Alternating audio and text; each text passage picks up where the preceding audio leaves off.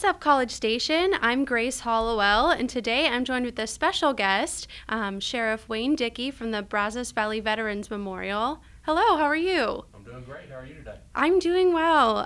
Typically on What's Up, we have a city employee talking about different things going on in the city, but today we're here to talk about something important and special, the 9/11 Remembrance Ceremony that's taking place on September 11th. So talk about, I know College Station kind of has a special connection to 9/11, so kind of give us a brief history of this event and what your involvement is. Well, so the Brazos Valley Veterans Memorial is a nonprofit organization that works to recognize veterans in our community, and so this is the group that oversees the exhibits at Veterans Park. And as part of that, one of the 14 exhibits out there is the War on Terror exhibit, and it includes a piece of the World Trade Center, a life-size statue of a police officer, a firefighter, and a special operations soldier. And so it's part of our effort to recognize veterans and to keep their memory alive. Yes, and the War on Terror, especially, at least for me, it's the first war that I remember watching on the news and growing up with and hearing about. So it's a very unique piece that we have out there at Veterans Park, because it definitely impacted us as a nation, and it's still impacting us today. So with this remembrance ceremony, what is to be expected, or what's involved in the actual event? So we'll get together on the 11th at 5:30 to remember those that gave their lives in service to our country.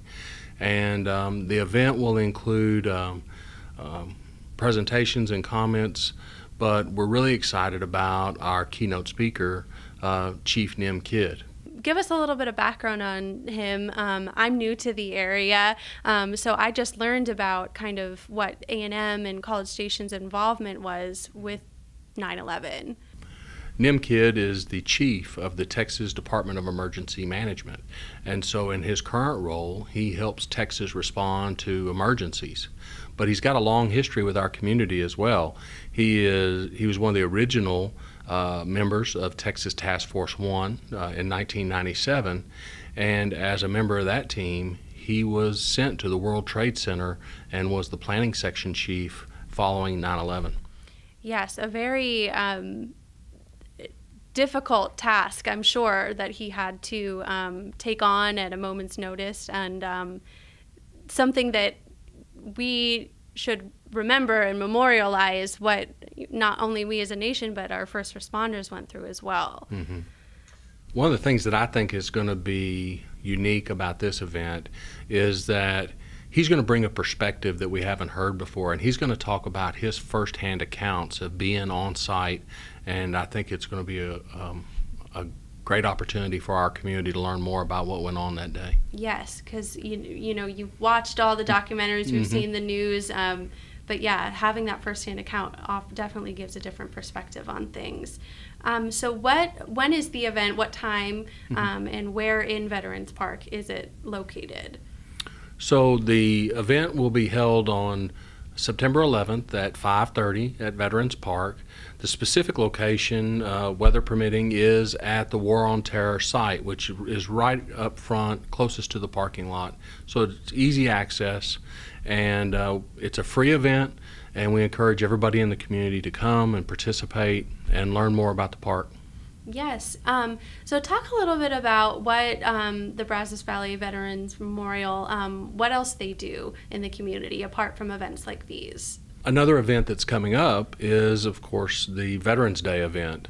This year it's moved to November 12th because of A&M football. Yes. But nonetheless, that's going to be a really good event, and we will invite the public out again to be a part of that. The Brazos Valley Veterans Memorial organization is committed to remembering veterans, and so there are 18 planned remembrances of different wars and conflicts that have occurred, and 14 of those are now there available at the park. And so what we hope that is that when people come out for this event on September 11th, they'll also take a few extra minutes and walk around through the beautiful park and see those other memorials as well. Yes, I have been out there once, and before that I had only seen pictures, but it really is something to see, especially I'm sure we all know a veteran or have one in our family, or maybe even ourselves are a veteran, so it's very special to walk through there and think of the veterans that we know in our own lives. And that's another important part of the event on November 12th, is that they'll be adding more than 100 new names to the Wall of Honor of local Brazos Valley veterans that have served. And so it's another way that we can recognize people that sacrificed for our freedom. Where can people find out more information if they have questions or want to know more about what you guys do or these events? Well, the best place to get information is on our website, and that's bvvm.org. All the events that we've talked about today are on the website. You can also get more information about kind of the history of the organization and other details. Well, thank you so much for joining me today. Yeah, it's my pleasure. Thank you for having me on and talk more about this. Yeah, you're welcome. And that's what's up.